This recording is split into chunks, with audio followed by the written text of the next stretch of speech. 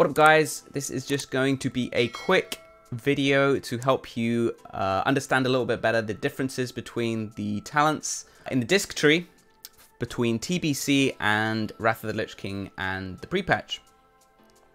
And we're going to be looking at the 5-point version of all these talents, otherwise this will take forever, and comparing them so that you can see side by side what the changes are. Now, first of all, we've got Unbreakable Will, which is changing from the RNG talent that we know and love, 15% chance to resist, stun, fear, and silence. And this is going to change to 30% reduced duration of stun, fear, and silence. Next up, we have got Wand Specialization, which used to be 25% damage with wands. This is changing to Twin Disciplines, and it's going to be increases the damage and healing of your instance by 5%. Next up, we've got Silent Resolve, which is changing from 20% reduced threat and 20% reduced chance to have your spells dispelled. The second portion is changing to 30% chance, and it only affects friendly spells and dots. Next up, we've got Imp Fort, which is changing from increasing the effect of Power Word Fortitude and Prayer of Fortitude by 30%, to increases the effect of Power Word Fortitude, Prayer of Fortitude by 30%, and increases your total stamina by 4%. So just like a little bit of extra tankiness. Empowered Shield staying the same. The only difference being that the location of the talent is moved down a row. So Martyrdom actually is changed slightly, whereby you no longer have a chance to resist silence and interrupt effects. It just reduces the duration of them. Absolution is unchanged. The only difference being, again, that it's been moved down a row. Inner Focus is unchanged.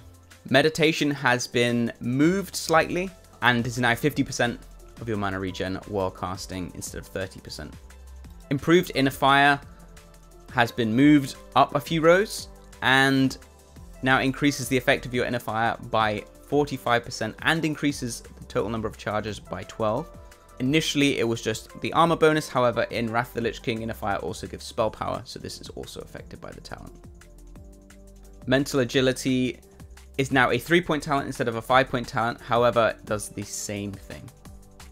Improved Mana Burn is unchanged and not moved. Mental Strength has been changed from increasing your maximum mana by 10% to increases your total intellect by 15%. Divine Spirit talent has been removed and is now baseline. Improved Spirit has been removed from the game. Instead, we have a talent here now called Soul Warding, which is going to turn out to be very, very impactful in PvE. This reduces the cooldown of your Power Word Shield ability by 4 seconds, so you can now shield every single global. This also reduces the mana cost of your shield by 15%.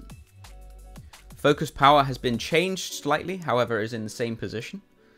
Instead of increasing your chance to hit with Smite, Mind Blast, and Master Spell, it increases your damage and healing by 4%. The cast time reduction for Master Spell is unchanged. Force of Will has been removed from the game. Focused Will has been changed slightly. It now increases your crit chance by 3%. And the damage reduction remains the same. However, the healing boost that you get from the talent has been halved, going from 10% per stack to just 5% per stack. Power Infusion is in the same position, however, the cooldown has been reduced from 3 minutes to 2 minutes. Reflective Shield has been changed slightly. Instead of reflecting 50% damage on anyone, it now reflects 45% damage, but only on yourself. And now it's now a 2-point talent instead of a 5-point talent.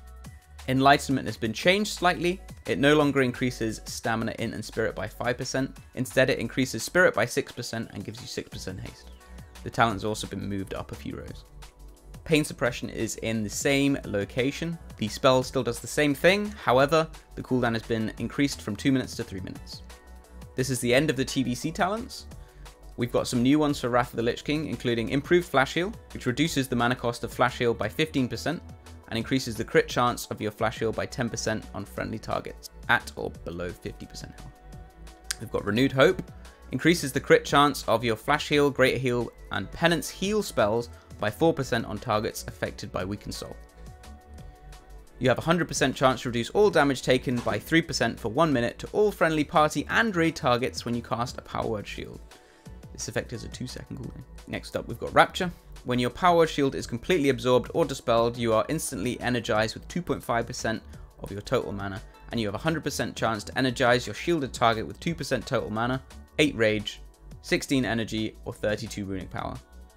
And this can only occur once every 12 seconds. Next up, we've got Aspiration, which is a 2-point talent and reduces the cooldown of Inner Focus, Power Infusion, Pain Suppression, and Penance by 20%. Next, we've got Divine Aegis, a 3-point talent. Crit heals, create a protective shield on the target, absorbing 30% of the amount healed. Lasts for 12 seconds. Next, we've got Grace. Your Flash Heal, Greater Heal, and Penance spells have a 100% chance to bless the target with Grace, increasing all healing received by the priest by 3%. This effect will stack up to 3 times and last for 15 seconds.